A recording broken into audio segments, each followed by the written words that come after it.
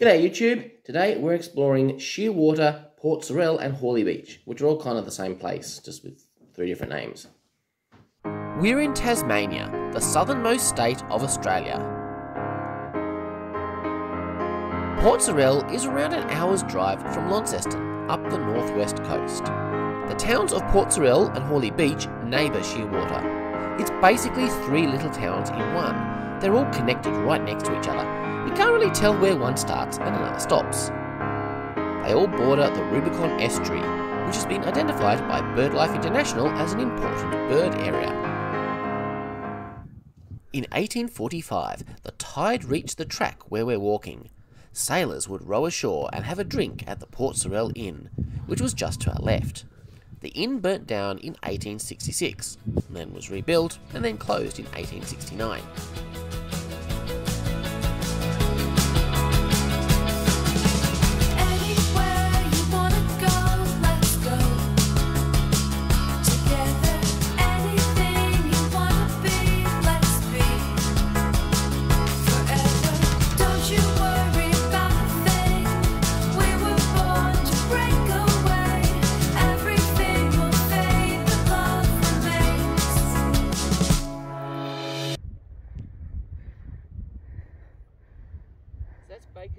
So that's Baker's Beach behind me on the other side of the water. I remember staying there with my parents when I was a kid once.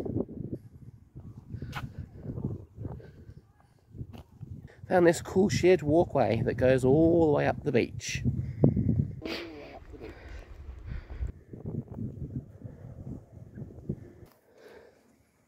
So this whole area was called Panatana by the local Aborigines. The European settlers called it Burgess, but in 1822 it was renamed to Port Sorell in honour of Governor Sorell. Wombat!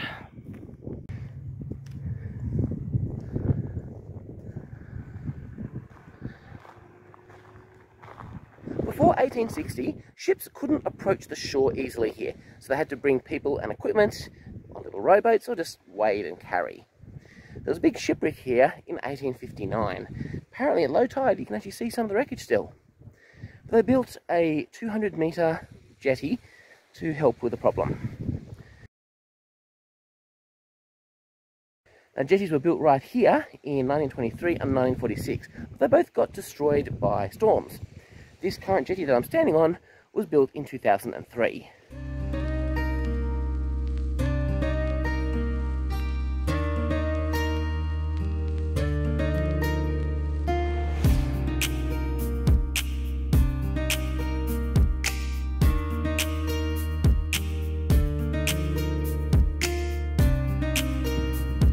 I get this distinct impression that the Joker has been here recently.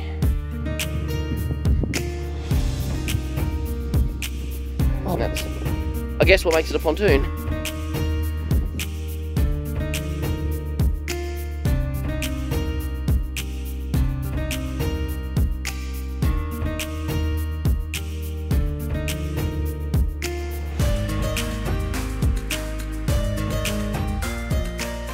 Oh, if you come later in the day and you walk quiet enough, you can see paddy melons and little blue penguins. So they hide in there with this stuff here, the scrub. What a good one. Yeah. What do you reckon, honky hawks? Honky outdoors? Is it edible? Should we find out? No.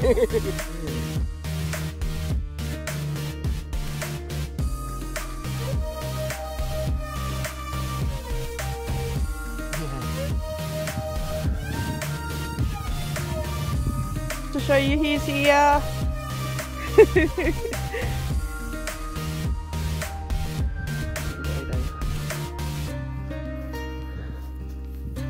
Shark.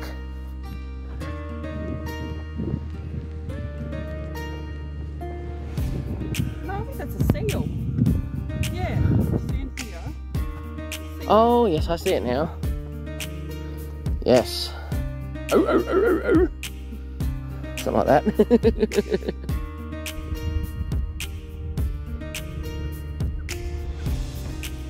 You can tell it's spring because suddenly everything's got like flowers growing out of them.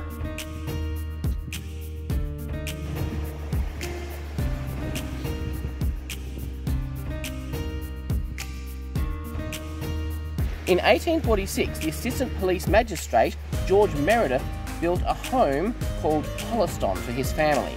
That home sat where the current Shearwater Resort resides. Or was that his son Charles? My information is contradictory. His wife Louisa Ann designed the garden for the property. She later became famous throughout the colonies in Britain for her botanical illustrations.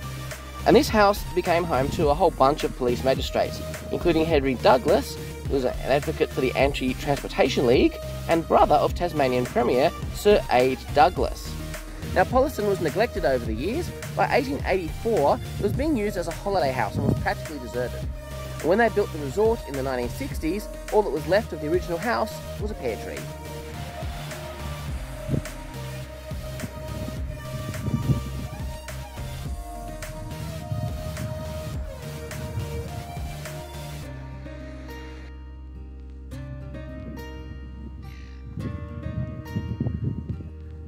We're back.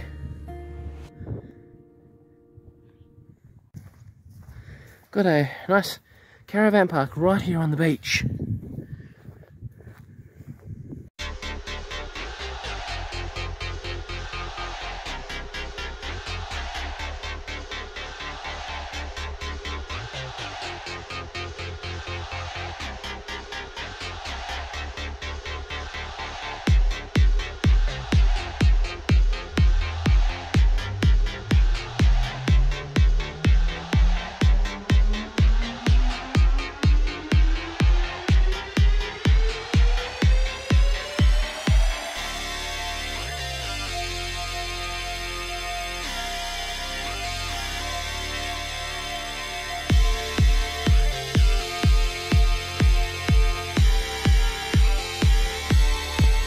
We're going to find a nice cafe to get some lunch. We found a little cafe called Muse.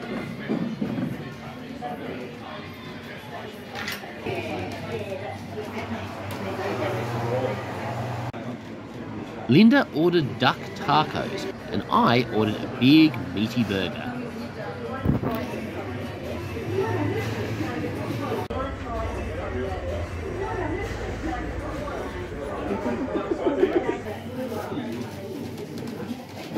Muse is also a gift shop.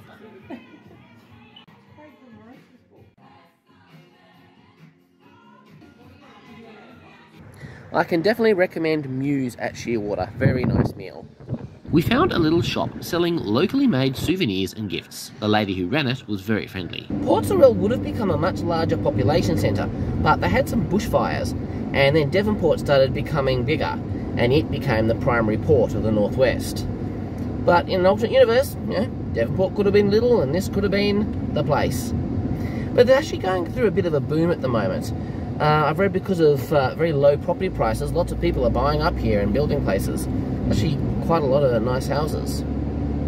Real quick, we want to give a special shout out to Melita Powell, who has been one of our patrons for a few months now. And it really is helping. So thank you very much, Melita, for being a fan and for being a patron. I believe you came to our last patron live stream, which was a lot of fun. Next one will be next month in December, and so it'll have a bit of a Christmas theme. Should be good. But yeah, we really appreciate you, Melita, and just the support that you are giving us from month to month. It's really has helped us through some harder times early this year, and patron support is probably going to help us go to some cool places this Christmas holidays over January, which we probably wouldn't have been able to do otherwise. So thank you very much. If you'd like to be a patron like Melita, then you just need to go to patreon.com/collingshow and you can learn what it's all about there. So we've come up to Hawley Beach, and it's really bushy up this end. So I've been wondering if there's a connection between the short-tailed shearwater, or muttonbird, and this town. Turns out that they come here every year about this time of the year. It's part of their annual migration from the Northern Hemisphere. Oh, we might even see some. There's an Aboriginal word, laruma, which means open sea, and that's pretty much what this is. It's right at the mouth of the port, and this is Bass Strait. Apparently you can see some Aboriginal relics around here somewhere, but it's very important that you not interfere with them or touch them. It's actually illegal to do so.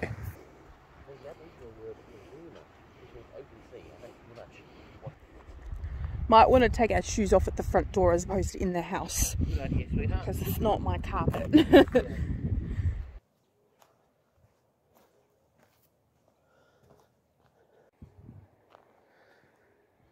All I can hear is bird song, occasional dog barking, and the crunch of the sand under my feet and the waves.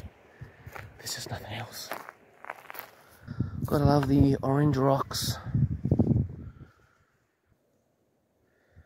We stumbled onto a cool bush trail. I reckon that's because they get penguins.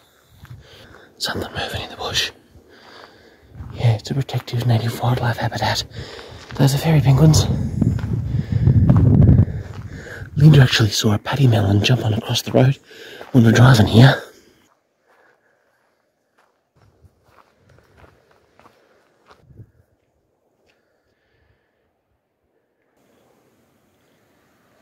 Can you see him? It's a paddy melon. Weird things. Hi, buddy. Hey, Skippy. See ya.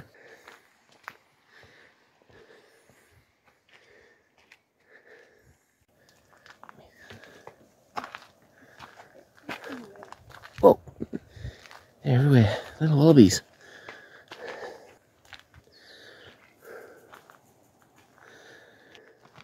So many of them. There's birds up there. I wonder if those are shearwaters. No.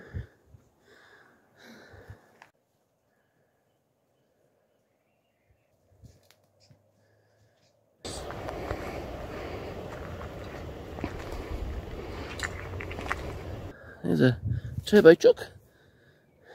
Native hem.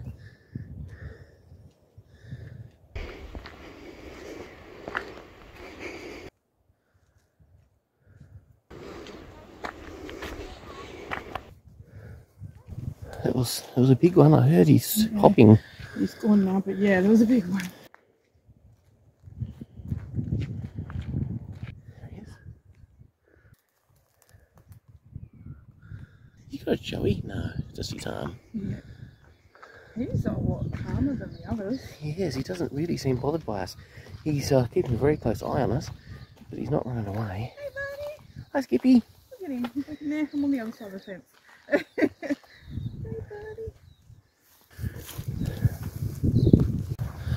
So there's one just sitting right in the middle of the walkway up here. I wonder how close we can get before he hops away. And he's gone.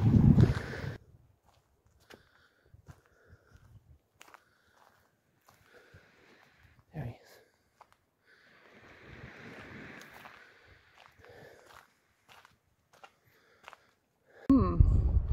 What have they got in there? King Kong?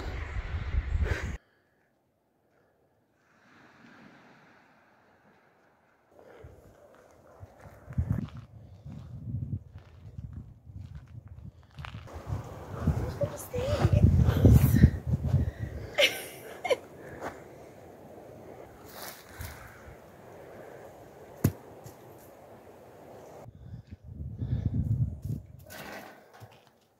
See you, mate. Must be getting close to the end of this track because that's the Bass Strait. That's open sea. We're going that way.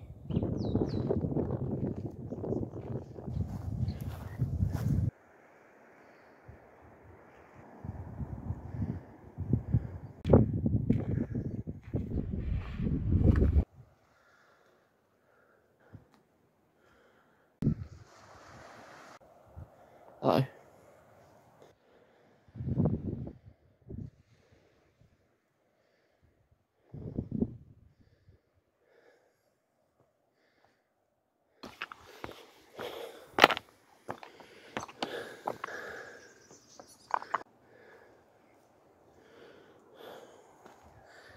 There you go.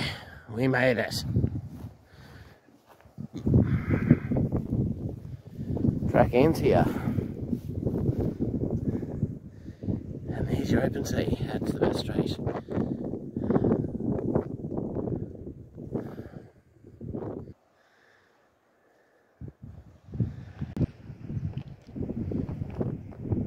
family on here.